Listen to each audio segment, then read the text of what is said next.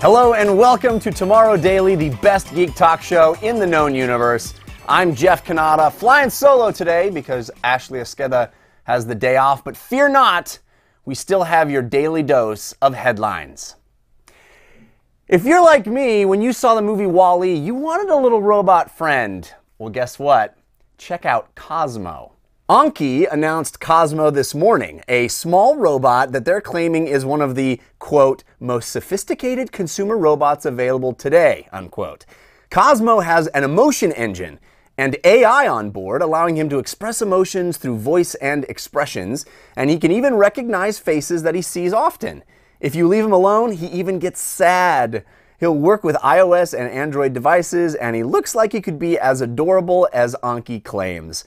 Hopefully, this isn't just a Tamagotchi on steroids, but if you want to get your hands on Cozmo, Anki already has a pre-order page up, and orders ship this October. I want one of these little guys, but he is little. If you see in the video, it's really tiny. I was kind of hoping he might be a little more, I don't know, R2-D2 size, but I think it's still very, very cool. Johns Hopkins University is celebrating a very interesting prototype this morning as well. When George LeVay lost his hands to a meningitis infection, he still wanted to play games. So he teamed up with two other grad students and made Gear, or Game Enhancing Augmented Reality. It looks like a simple pair of platform sandals, but each one has a trio of sensors inside that can be mapped to game controls, allowing someone without hands to play video games with up to 20 different specific actions.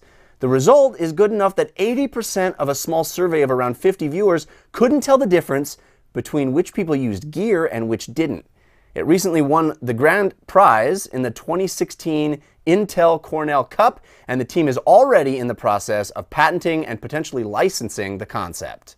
This is fantastic. Anything that allows more gamers with varying levels of ability to play games, I'm in favor of, and I just think this is a spectacular achievement in making more accessibility for more people.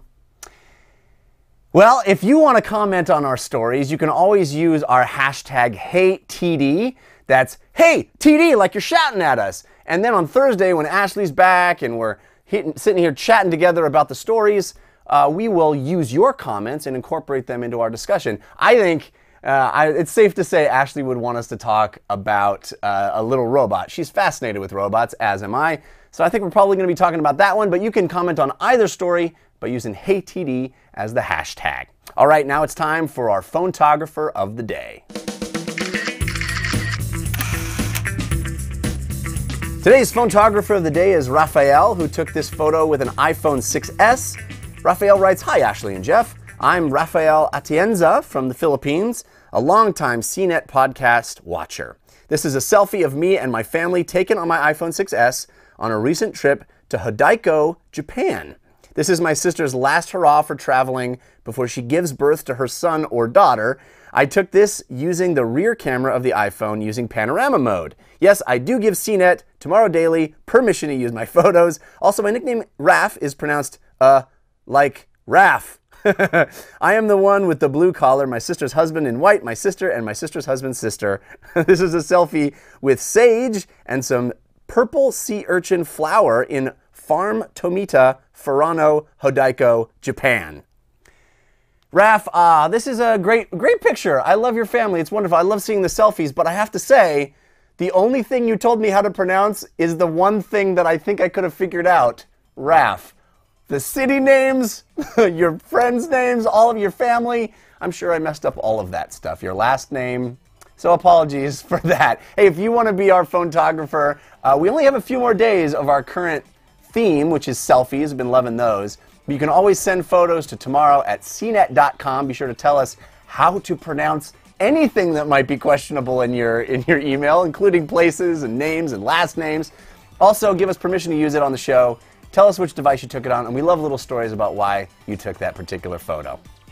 That's going to do it for this episode of Tomorrow Daily. Ashley will be back to join me tomorrow. We'll have more headlines for you, and then our long show on Thursday, so be sure to head back. Until then, be good humans. See ya.